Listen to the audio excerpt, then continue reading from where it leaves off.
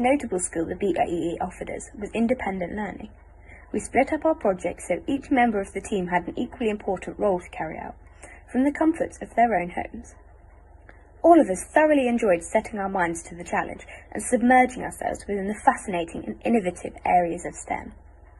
Not only this, but we developed essential communication skills. As we were not able to meet with each other face-to-face to discuss progress, we relied on constant communication through Microsoft Teams.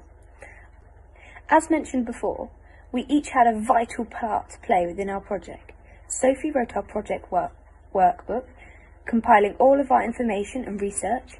Anna designed the experiment and did extensive research into our enzyme and technology. Olga designed our vehicle, and Ruby did labels.